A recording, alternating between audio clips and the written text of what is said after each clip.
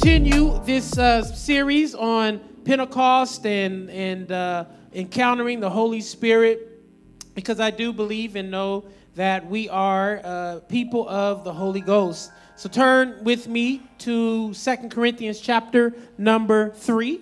2 Corinthians chapter number 3, verse 12 through 18 is where we will be going. Last week we talked about power encounters, and we used the Corinthian text as kind of the jump-off point, if you will, the source material to remind us that part of what it means to encounter God and to encounter God through the Holy Spirit is to be open to that which is beyond yourself.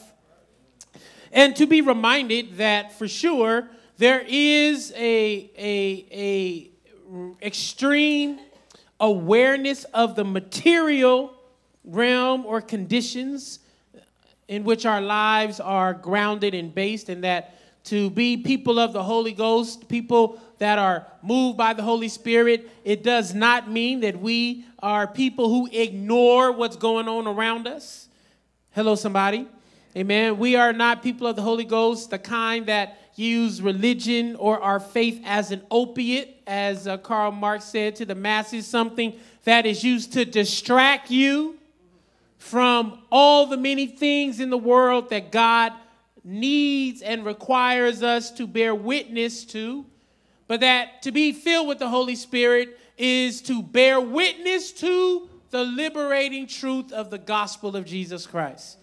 And that truth is able to touch every part of your life, from your personal life to your family life, your relationships. It should determine how you work your finances, how you pick your careers, how you act when you pick your careers. Touch your neighbor, amen? Because how many know you could be a Holy Ghost-filled employee or you could be a devil-filled employee? I wish I had a church. You could be a Holy Ghost-filled entrepreneur, Holy Ghost-filled boss. You could be one of them bosses that everybody be like, you know, I'm coming to church to be free from my boss. I mean, no, you don't want to be that kind of boss. Amen. I know sometimes folk just hate their bosses because they just, you know, a little trifling. But hopefully, if there's anything in you, hopefully you're not the reason why folk are just filled with all this pain and anger and fear and trauma. And so being people of the Holy Ghost, I hope, will help position us to not only have these encounters with God, but make sure that when we encounter others, that encounter leaves them in a better place than they were before they met us. How many want that? Amen. I want, after you get done talking and hanging out with me, I don't want you to be like happy to see me come and then happy to see me go. You know, I want you to be like, man, I can't wait to see you. And even if there's some tough conversations we got to have sometimes, some of the toughest conversations I've had with folk that are filled with the Holy Ghost, I always look forward to hanging out with them a little bit more. Thank God for my wife, of course, being here as well. Let's thank God for her. Amen. All right, here we go. 2 Corinthians chapter number 3, verse 12. It is not lost upon me that this is a holiday weekend, a weekend where people are going to be talking about independence and freedom and liberty. And so today I want to talk about liberating freedom. Liberating freedom. 2 Corinthians chapter 3, verse 12 through 18. This is the Apostle Paul writing another letter to the church in Corinth, mostly because the church in Corinth had a little bit of problems with Paul's visit and his first letter. So Paul had to kind of give them another kind of admonition, amen, to clear up some misconceptions. And I don't know about you, but I'm always glad when God puts people in my life that are willing to bear with me when I don't get it the first time or the second time. Do I hear a third time? Amen? All right. All right. I mean, you know, I'm sure. I won't keep counting because I don't want to embarrass myself. Amen. Here we go. Verse number 12. Since then we have such a hope, Paul says, we act with great boldness, not like Moses, who put a veil over his face to keep the people of Israel from gazing at the end of the glory that was being set aside. Let me just pause right there, give you a little context. Paul is talking about Moses. When Moses received the 10 Commandments on Mount Sinai, the scripture says that the presence of the Lord passed by Moses. It was so powerful and overwhelming that God told Moses, let me put you in this cutout of the mountain. Because if you were to face my glory and my presence head on, it just like melt you, like you couldn't handle it. So God actually hid Moses in a cave of the mountain while he passed by, and like nosy we do, he peeked out, so it said, and he caught the backside of the presence and the glory of God, and it lit his face up so much that when Moses came down from Mount Sinai, they had to put a veil over his face because the people of Israel could not look at him. His face was so bright. It was so difficult to behold. So Paul is pulling that image back to the forefront of the readers of this letter's mind to help them realize that we should not be overdetermined by this veil that had to be put on Moses to keep them from gazing and staring at the end of the glory that was being set aside. Verse 14, but their minds were hardened, indeed, to this very day. When they hear the reading of the old covenant, that same veil is still there, since only in Christ is it set aside. Indeed, to this very day, whenever Moses is read, a veil lies over their minds. But, verse 16, when one turns to the Lord, somebody say, turn to the Lord. The veil is removed. Now the Lord is the Spirit, and where the Spirit of the Lord is, there is freedom. Some texts say liberty, but it's all about you being free. Verse 18, and all of us, somebody say all of us, with unveiled faces, seeing the glory of the Lord as though reflected in a mirror, are being transformed into the same image from one degree of glory to another. For this comes from the Lord, the Spirit. The word of God for us, the people of God. Let us say thanks be to God. I want to speak from the topic today, simply liberating freedom. Bow your heads with me. Father, in the name of Jesus, we thank you for the word of God that has been read for us, the people of God. We ask you to hide this word in our heart so we will not sin against you, and please send your anointing that makes preaching and teaching easy. Let it rest upon me and even the hearers of this word. In Jesus' name we pray. Let the people of God say amen. Somebody say liberating. Freedom. So again, part of what I am convinced about is that freedom can be just as oppressive if you are not clear about the purpose, source, and function of freedom.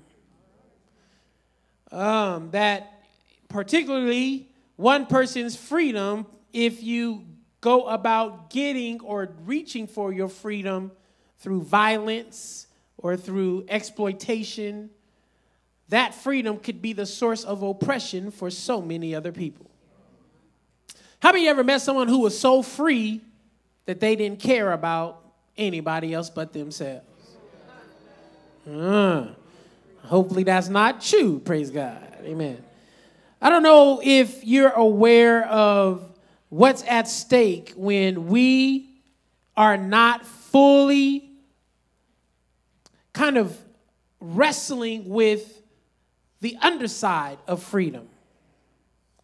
The underside of freedom that this country in particular has been unwilling, or dare I say irresponsibly, engaging or unleashing for quite some time.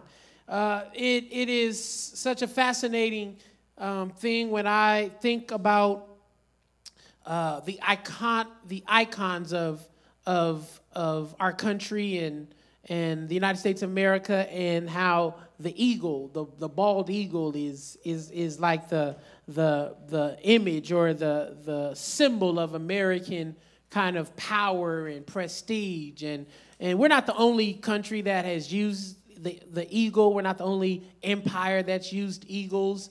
We're not the only people or culture that use eagles. But it is so fascinating to me how eagles, particularly in the way it's employed in our country, speaks to a kind of independence, a kind of majesty, a kind of power, a kind of longevity, if you will. And as I was looking at the many ways in which eagles and these notions of liberty are even being awoken during not only these past few presidential administrations, I juxtapose that with another bird, if you will, that is also a symbol of another institution that we are all simultaneously a part of, and that's called the church. And I think about how our bird symbol, if you will, is a dove, which signifies and points to the Holy Spirit and the power, and certainly the Holy Spirit is an eternal presence. Amen. It is something that has longevity. But the dove is not something that depends on might and force in order to have its way, his way, right? The Holy Spirit depends on fire, amen, and abiding presence, and dare I say, its connection to the eternal God of creation, the one and only God of Jehovah. It is so fascinating as I think about our current moment, how perhaps one of the great challenges of the church is that we are caught between our loyalty to the eagles versus the dove. And could it be that the greatest enemy of freedom and liberty is our patriotic loyalty to an eagle rather than our heart transformed allegiance to this dove, to the ways of God that always push back against the ways of this world. A world and a time and a place that only knows how to use violence and force in order to secure and sustain liberty and freedom versus the ways of this dove or the spirit that really depends on transformation and conversion and love and hope in order to sustain and expand its impact and its influence. Could it be that part of what we are being called to in this moment, when many and all of us included will celebrate Independence Day on this or the next day, we are also being invited to liberate freedom from the notion of liberty that is only about patriotic celebration and or the use of force and pain and imperialism in order to maintain, sustain, or grasp for power.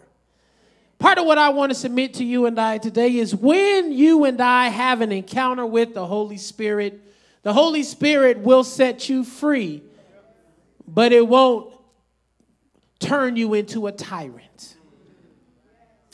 The Holy Spirit will liberate you, but it won't allow your liberation to be an occasion to oppress someone else. And this is an important message, I think, for the Church of Christ in the world, particularly in the United States today, because there are so many people who are, I think, confused about where our loyalties are to lie.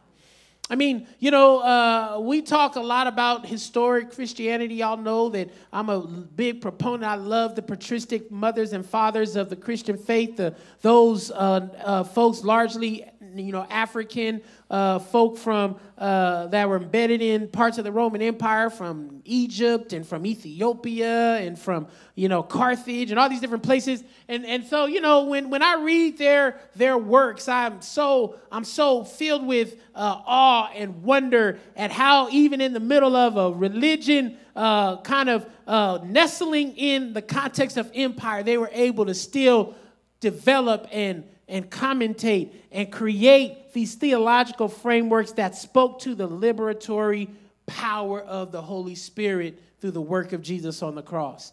And I think it's that same kind of power that you and I have to be willing to tease and tap into.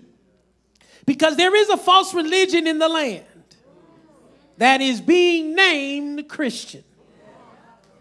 And I think that you and I have to start to uncouple a little bit of this false religion, lest we get mixed up with some folk who say Jesus but don't mean Jesus. Wish I could talk to somebody. I mean, we have some precedents with this, amen. Is it Deuteronomy, or maybe it's Exodus, maybe it's Numbers, amen. Just pick one of them. I don't know. And on their way out of the bondage of Egypt, if you will, they were on their way to the promised land, but the text says that they had with them a mixed congregation. And this mixed congregation was some folk who experienced some of the bondage of Egypt and were hopeful for the experience of the promised land, but they did not fully believe in the one who brought them out of Egypt and was leading them to the promised land. And so halfway through their journey, they started to grumble. And they started to complain. And in their grumbling and their complaining, they started to turn the hearts of those who were fixed on the promised land and started to re-narrate. Egypt wasn't as bad as they said. I know the Egyptians, was cracking us upside the head and whatnot. But, at least we had some food to eat. At least, we had some shelter. We out here in the middle of the wilderness, and we don't have no sense of where we're going. We following a cloud in the day and a fire at night, and I don't know, I'd rather go back to Egypt. And we kind of got a similar narrative happening today. Folks feel like we got to make America great again. We got to go back to a time, because, it wasn't that bad back then. And they'll use, or at least refer to, their Christian faith as a roadmap to reify that history that was a source of bondage even for them. That's why you got to be filled with the Holy Ghost a little bit, amen. And be in a community that is committed to the liberating of both the soul and the body. Because there's always some folk in the history of our church tradition and nation that have been able to hold the tension between the Jesus that is taught and preached and the Jesus that is often domesticated by the empire. Now, lest you get too, high and mighty, let's just remember that we often domesticate Jesus in our own lives as well. Man, because, when you're really trying to follow Jesus, how many know he upsets your life? I wish I could talk to somebody, amen. Ooh, you got these folks, boys, like, oh, me and Jesus, we just have a good time every day, all day. And me and you, we agree on everything. I'm just so in tune with Jesus. I was trying to figure out, well, maybe you blocking out the part of the voice of Jesus that's supposed to be disrupting your life. Because as long as you are alive, how many know you got some disruptions that Jesus would want to do in your life? You ought to give your neighbor a high five and tell him Jesus want to disrupt your life. Amen. Jesus is just not trying to leave your life intact as it. Lord, I wish I could preach in here to somebody. Lord, I'm scared of that disruption sometimes. Sometimes I like my life with all its messiness, all its contradictions, all its idiosyncrasies, all its conundrums, all of its enigmas. Sometimes I like my life just the way it is. Jesus, you stay over there. Hallelujah. And I'll be right on over here. And when I need you, I'll see you on a Sunday. Amen. I'll see you when I get into a little bit of a mess. Y'all have a witness in here today. How many know Jesus ain't a part-time savior? Amen. Jesus like, if I'm a savior, I'm going to save you from everything. Whew. That's that freedom. When we liberate freedom, we allow freedom to not be our tool, but to be the actual tool that frees us. And it is so important to appreciate that there have always been moments where we have needed these prophetic voices to expose to us the contradictions. I pulled this quote from Frederick Douglass, particularly around the 4th of July, and he was talking about what to the American slave is your 4th of July? I answer, a day that reveals to him more than all other days of the year the gross injustices and cruelty to which he is the constant victim. To the slave, your celebration is a sham.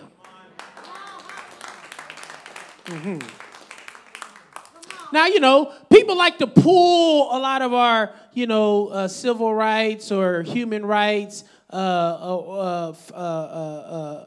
prophets and pull them out of their Christian faith. But I want you to know that these folk, by their own confession, were followers of Jesus.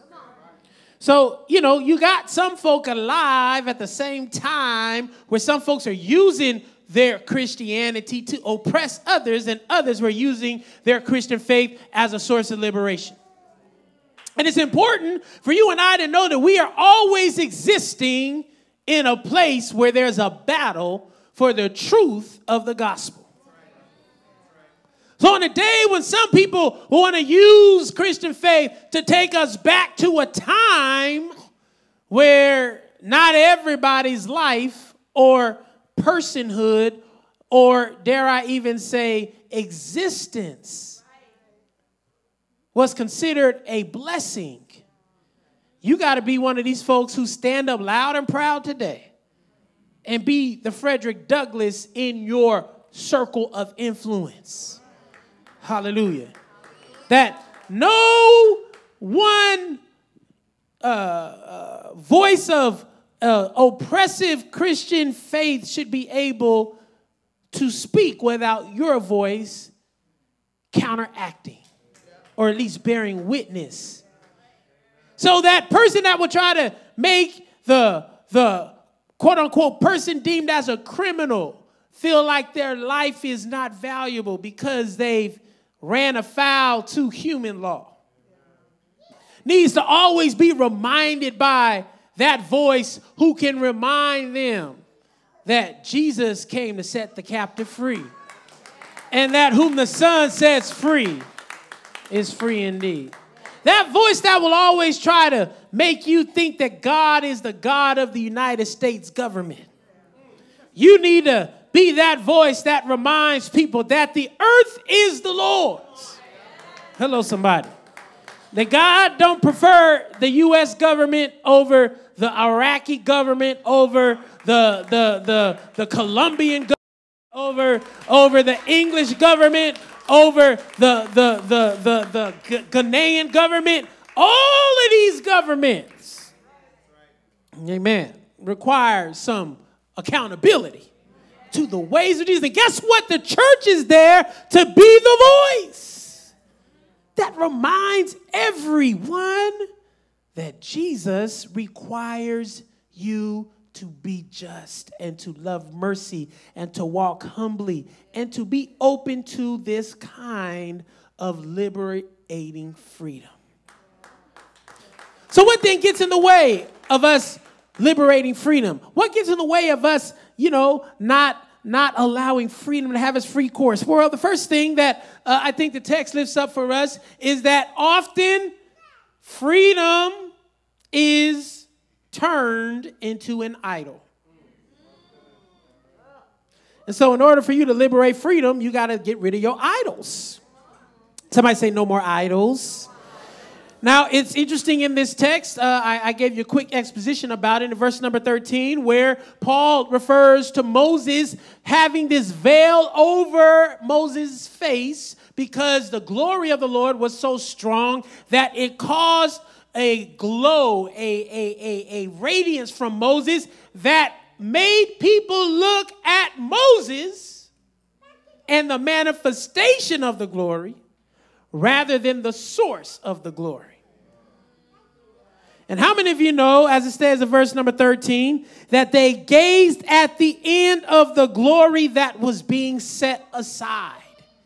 That often you and I can turn an idol or turn our glory or that which God has done or manifested in our lives into an idol. And we can focus on that rather than the source. Hello, somebody.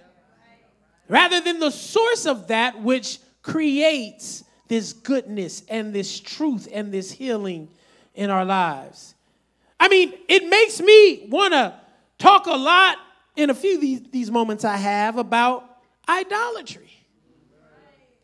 And how we, in our pursuit of God's glory, can turn that which is considered or given to us as a gift or tool into an idol that distracts us from God. So some folks say, well, Pastor Mike, when you talk, you sound like you are anti, the United States. I'm like, well, I'm not anti the United States. I'm just pro-Jesus. So as long as the United States, act like Jesus, we're going to be cool. Touch your neighbor. But how many know there ain't been a day in the history of the United States? I wish I could talk to somebody. So that's why the United States can be at odds from time to time. But how many know that kind of clarity also, again, needs to be applied to our own lives as well? What are the things in our lives that we have turned into idols? Things that we gaze at, things that we are so fixated upon, things that mesmerize us, and God is trying to get us to put that aside, but we stuck on that thing. We stuck in a rut on that thing. And that thing is keeping you from being able to liberate freedom in your life. To unleash freedom. Maybe a past hurt. And you've allowed that past hurt to be so radiant in your life that can't nobody even look at you because they see that hurt. Or maybe, your pride, or it may be your temper, or it may be your selfishness, your trifling ways. I don't know what it is, but how many of us know we got idols that we got to deal with in our lives?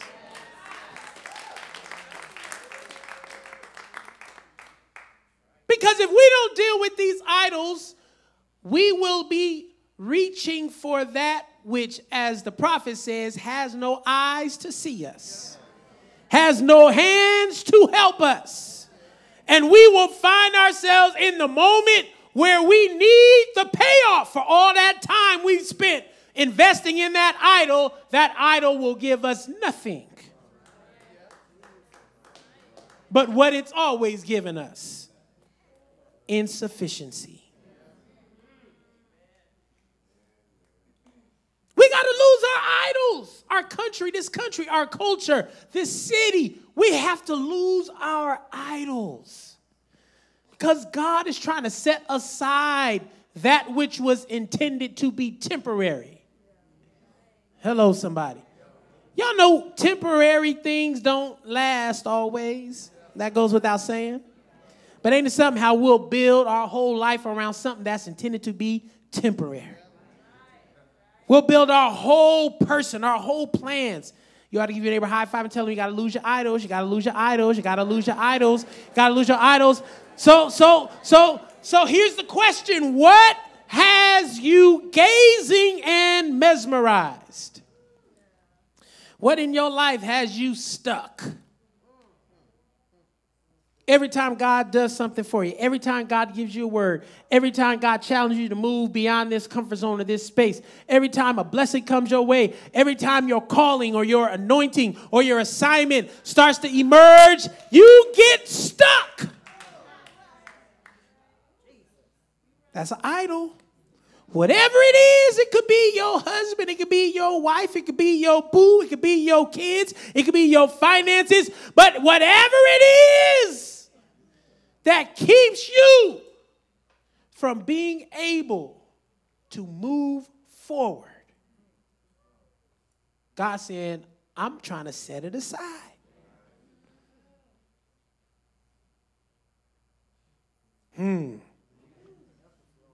Second thing that keeps us from liberating freedom, we have to lose our veils. Somebody holler, lose your veil, lose your veil. Verse number 16 says, when one turns to the Lord, the veil is removed. Somebody shout hallelujah for that. Hallelujah. Now your task is not to put the veil back on. God takes it off.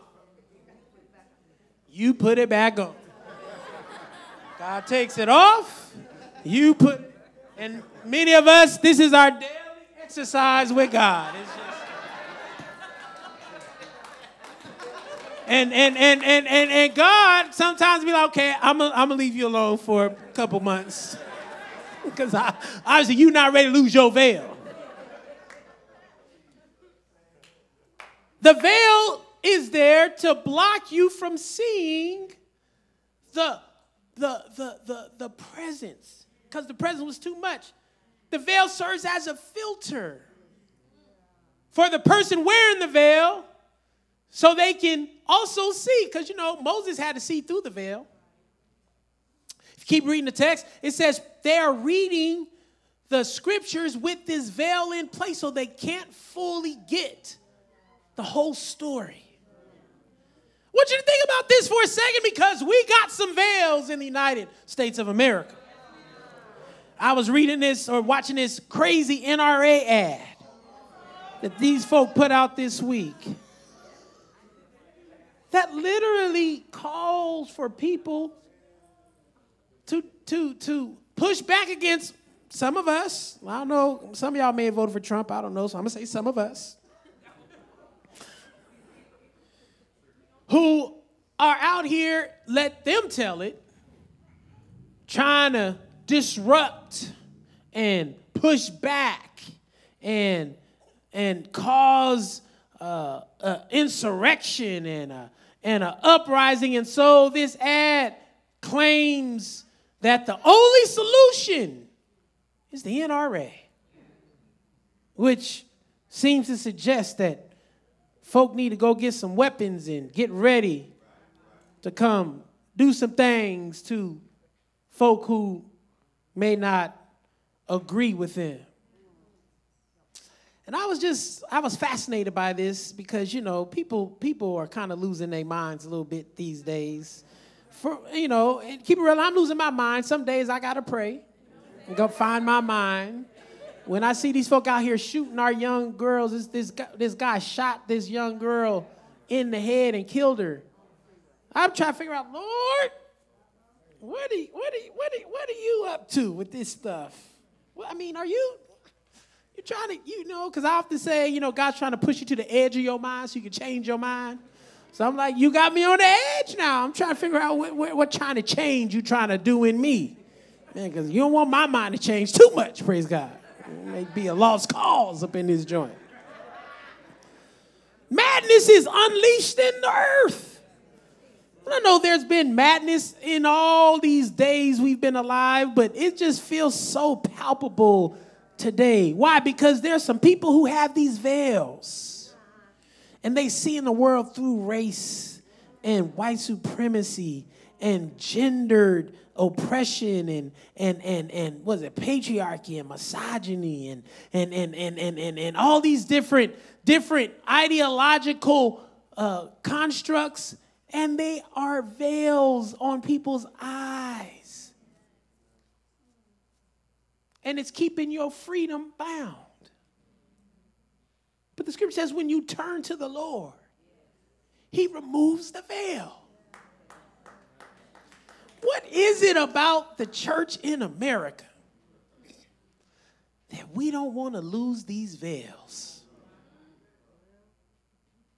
Lord, I just wonder sometimes, is the church in America really the church? Are we just some cult that just do church-like things? We meet every week to remind ourselves how great we are, how great our country is, how great our race is, how great our money is, how great we are. And we add a couple songs.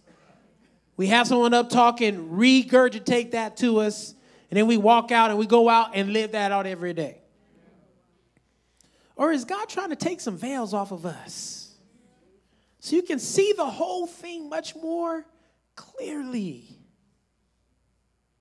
I, again, want to pull out some folk who I think we're trying to get it right. And this Fannie Lou Hamer. I love Fannie Lou Hamer. She's somebody, and man, she tough. I wouldn't want to go up against no Fannie Lou Hamer. Many folk, don't name her as a Christ follower, but Fannie Lou Hamer, by her own words, one of these folk who were following Jesus. And this is what Fannie Lou said: we are fighting these people because we love them. And we're the only thing that can save them. I tell you what, if you kept reading this speech that she was giving in 1964, she was talking about, how hatred and racism is not supposed to be named or intelligible or reflective of those who are children of God. Now I'm going to tie this into the Eucharist real quick, because today we're going to remind ourselves of the sacrifice of Jesus, the body and the blood of Jesus, and we're going to eat food together in this practice, in this sacramental practice. And I love Fannie Lou Hamer. I was reading, a lot of her stuff this week, and how she started a farm. She bought all these acres of land, and she allowed people of all races, black, white, to come and plant crops on her farm. And that's how they ate. She had a pig farm as well, so you could rent a pig. We ain't got to talk about, the health stuff just yet, because when you're hungry, amen, you get the health later, amen. So they would get the pig, and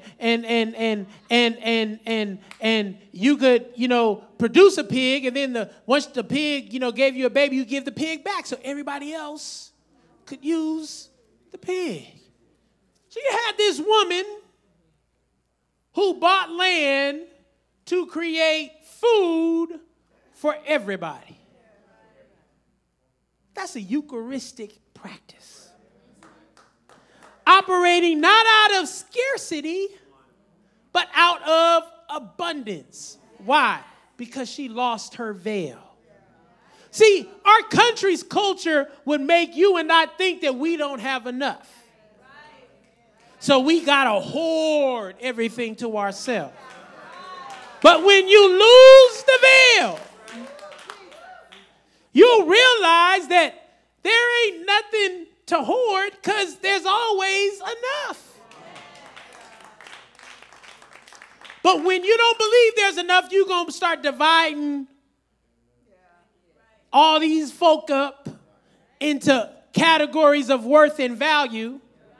So you can justify why you got a lot and why they got nothing. Hello, somebody.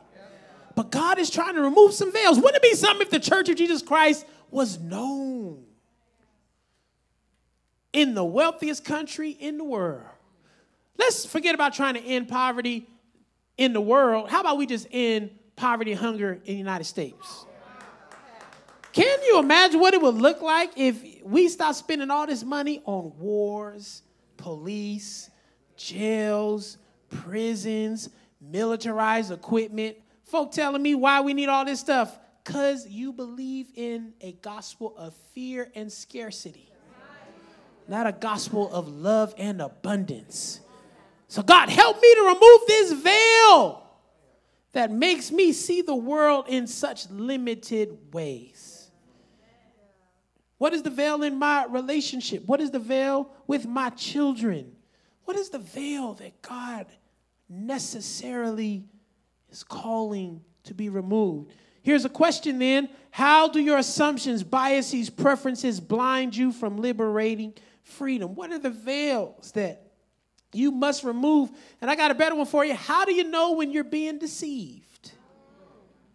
How do you know if this veil is on your eyes?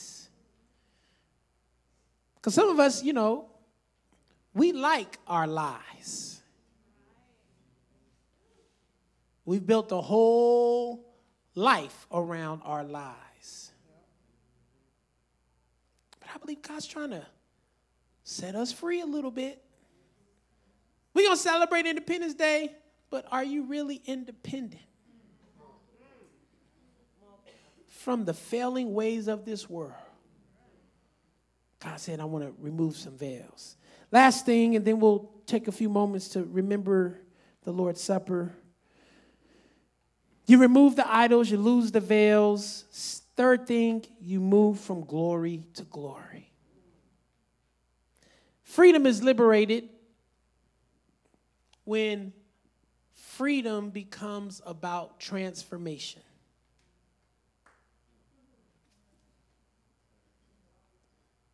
We are only as free as we are willing to be changed.